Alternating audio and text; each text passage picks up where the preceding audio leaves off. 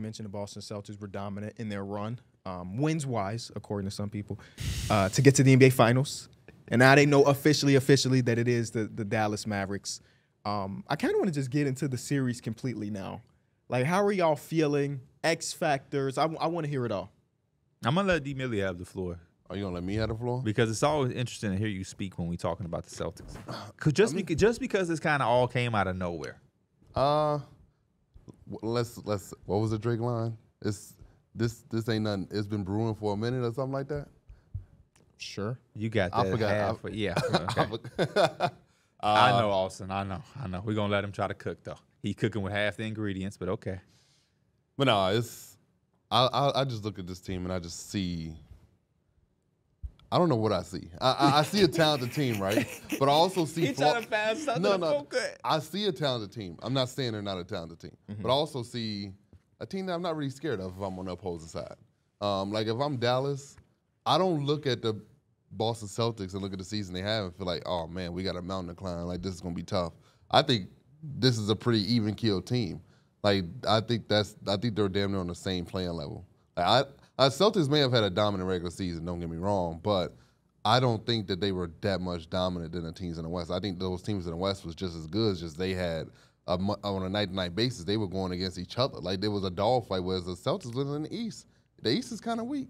And so, like, it's easy to rack up those wins in a regular season, and you get to chill, and those fadeaway shots from Tatum, they're going to fall because they're going against the Pistons.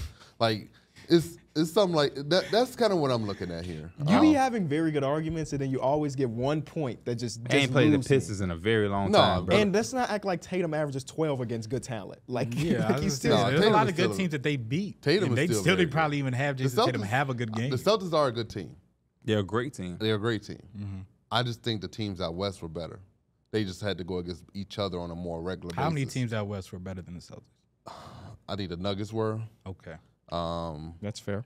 You also thought a lot of teams. You had the Dallas Mavericks better than them? No, I'm just saying. Or just like in point, general? Yeah, right now I think the Dallas Mavericks. You also thought that the Bucks were better. You thought the Sixers were better. Yeah, if they were healthy. I did think that they were going to beat them. So your argument of the East being weak, but you had 2 teams out East better than them.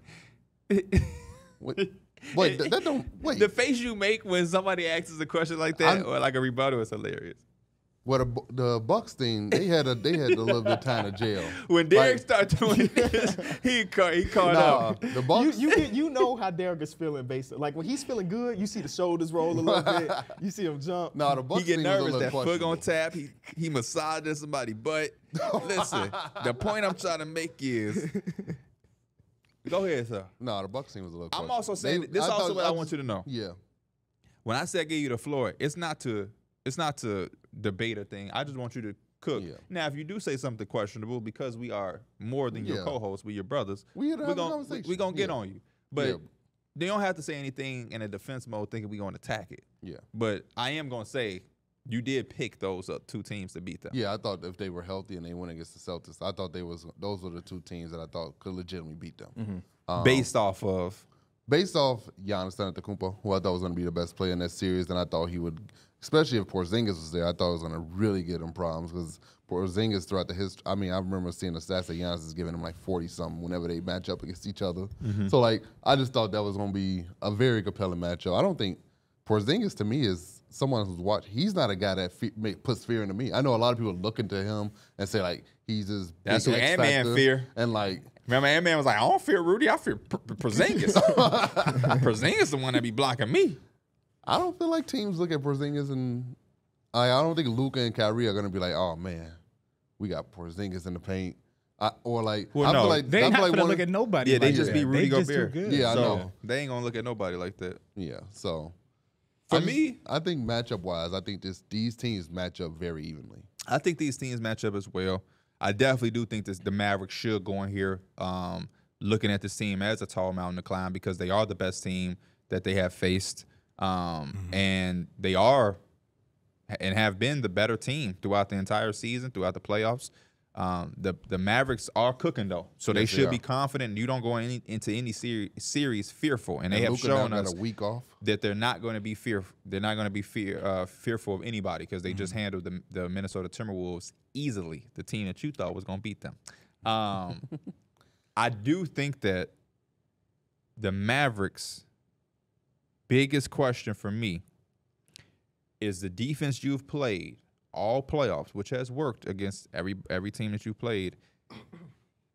It might not be the same against this Celtics team because Porzingis is a 7'2", 7'3" guy who can shoot lights out, because Al Horford went 7 of 12 in a playoff game in the very last series we saw, because Derek White is elite, because Jrue Holiday is a shot maker, and then you also have their two best players play a position that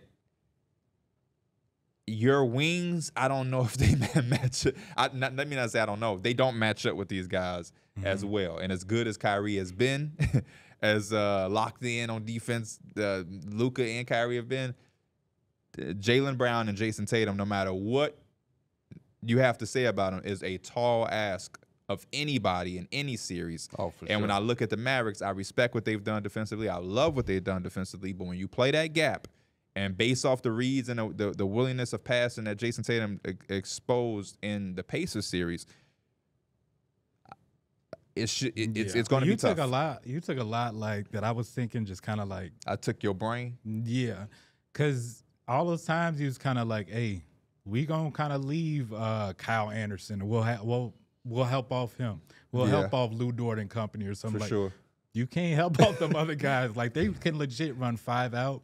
And even if it's like you do have Luka on the island guarding Jason Tatum and you want to trap Jason Tatum, he's doing nothing but kicking it to guys that will kill you on all 3 levels. Yeah, I'm curious to how Dallas, throughout these playoff run, they've done a good job of making teams uncomfortable. I wonder what's Jason Kidd's plan to make the Celtics uncomfortable. Like, they've done a very good job at it. That's just my biggest gripe. Yeah. And I'm going to say this and just be as honest as I can be. No Celtics fans should get offended, but this is just how I feel, and that's how I'm rocking. My prediction and my pick will continue to be the Celtics as I picked since the start of the season, and I think they're going to win the finals. I will not hold back that I am rooting for the Dallas Mavericks and Kyrie Irving to win the championship. Yeah. I'm not mad. I am What too. I'm rooting for versus my pick are two completely things. As an analyst who's doing his job, I am picking the Boston Celtics. When I am at home watching this game as a fan, before I make my video as an analyst again, I am going to be saying, Kyrie getting your bag. I want Kyrie to get his lick back. I'm not hiding that at all. Yeah, Kyrie, get that lick back. I'm not hiding that at all. I'm Porzingis get that leg back. Don't forget. Oh, yeah. No, I'm joking. Porzingis my boy too, but I'm a bigger Kyrie I think Irving Enjoy fan. Basketball posted a clip of that Luka was playing against the Celtics when he was like 16. Yeah. Yeah. That was crazy to see. Shout out You to don't the remember team. when you played in the preseason against Yeah, no. So get a nice hoodie. Russell Westbrook? Thank you, Yeah. man. Man. That's a really cool. Yeah, hoodie. why you never wore yours? I don't know. I've just never worn it here. Oh. I've worn it outside. I've just He never don't, worn it no. on he top. don't enjoy it. We know that who really got that hoodie. Oh, yeah. Yeah. It's not his hoodie no She more. got the hoodie and the pants. Y'all crazy. Yeah, that gap/late help defense, it will be tough to run against Boston because they have all 5 shooters. Porzingis looks good. They say he's healthy. He's probably going to be good to go. One of the coolest or the interesting things about it is that the Dallas Mavericks generate one of the most corner 3-pointers in all of basketball. They're top 3, and the Boston Celtics take that away. So it's going to be a tug and pull. Who's going to get to play their style of basketball for the longest? But I agree with a lot of stuff you said. Like, though the Celtics are the favorite and they should be the favorite, the Dallas Mavericks have a real legitimate chance in this series. Yeah.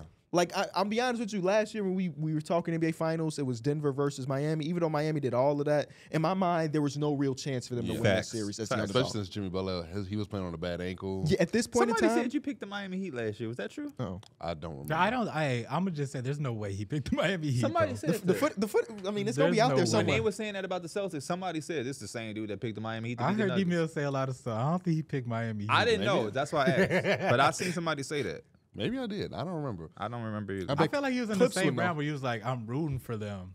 Oh, I'm maybe rooting I for did Jimmy say Butler. I'm Because I think rooting we for was them, all rooting but- for Jimmy Yeah, Butler. no, I think that's what I said. I think I said I'm like what Pierre said. He said he's rooting for the Mavs, but he's picked. I think I literally said I'm rooting for the Heat. Okay. But I picked the Denver Nuggets to Okay, win. because I There's felt no the way. same way that you There's said. no I'm like, way. when I saw that, I was like, I was about to say something to that person, but I'm like, let me shut up because I don't know factually. Yeah. But I was definitely finna have your back. Like, ain't no way D-Mill said this. Stop putting words in his mouth. But just for them to tag a clip like he did say it, then I was gonna be like, oh. Yeah. So like, let me not even say Part of that. that reason though that they do have a chance, I legit think they don't really have a coverage for Luka. I mean, Jason, like, he's got the size advantage on Drew Holiday and Derek White, and they still gonna play amazing defense, but he's proven like he can just shoot over you or make those tough shots or make the right play. I think we was talking about on the last pod, it might have to be Jason Tatum and Jaylen Brown that starts like when they switch up the assignments, they take on that initiative. Because some of their bigs have a little bit mobility, like Al Horford, I think they may be a little bit more aggressive. Like what KB was just saying, I think they might be the ones to do it. To say, hey, To trap him? blitz him constantly. But you know what? They did 0 blitzing all season long Yeah. as a team. And then This gonna help me. This gonna make his point sound a little better. They ain't played nobody. They have to do that against. I'm not even just talking. No, I'm talking regular season too. I want to say the same thing because honestly, you have Derek White, Drew Holiday, Jaylen Brown. Like, I trust those guys one-on-one in most case scenarios. Didn't they Not blitz, this wasn't they one, though. blitzing Tyler Hero? I No. can't remember. They did not. I mean, maybe they did occasionally. Yeah. But just all season long, postseason, they're the lowest blitz team in basketball. If I they mean, it did, makes sense. They have Derek White and Drew on the perimeter. They Yeah. kinda always if they felt did comfortable. blitz Tyler Hero, it would make sense. He had 25 and 14. Yeah. That was the best game I ever seen that man play. They also ran Jaylen Brown as a primary defender against Luka for the last couple seasons. They did against Steph Curry too when they played in the regular season. And then Luka was guarding Drew Holiday on the other end. But the times they went against each other, it was one before the trade deadline. It was one after the trade deadline. But after the trade deadline, it's not a lot you could take from it because Derrick Jones Jr. was only playing 7 minutes. Daniel Gafford only played 7 minutes too. So it's before they found their real rotation post-trade deadline. But it was interesting to see defensive schemes. So like in that first game, they let Porzingis shoot completely. Porzingis hit 3 threes in the first quarter. Like, that's something they're probably going to live with every single time. The same way they did with Chet Holmgren in the first series. Like, if you're a 7-footer that can shoot, you got to beat us because we're not going to bring Derek Lively up to the point of attack. That's just not how we run our defense. And Porzingis is coming off this injury. Will he be rusty? Will he be able to make them pay for them not shooting? He's going to be rusty. He will be rusty. Me knowing Porzingis, he's going to be rusty. At least game one. And I feel like one thing Porzingis that he capitalized on in regular season is the switches, posting up. There's no one on Dallas that he can really switch you onto, and like you could say, Porzingis got to punish them. Like I don't really see that. He's shooting over Kai. If you want to shoot that little 15-foot jump shot over me, That's his version of punish. We've never seen him punish like drop step dunk, but his version of punish is that, and I think it's hard to call it a punish because me, you, the Dallas Mavericks, the Miami Heat, you're living with that. Yeah. You know what I'm saying? So, yeah, I agree it's not a punish, but that is his version. But it's got to of be punish. inside his mind. It's just like this 10-foot jumper I can make all day, or 10 to 15, because he's really just shooting, like you said, shooting over him. It's just in his mind, it's got to be like a layup for him. But again, that's still a way harder shot than just taking him down low and getting that. Yep. He could do both. He could do both. We definitely seen him do it. I don't know if he taking him down low and drop step. That ain't Porzingis. Yeah. I'm not. That's just not. He's always Porzingis. been a finesse. He big. was struggling with Tyler Hero. He was.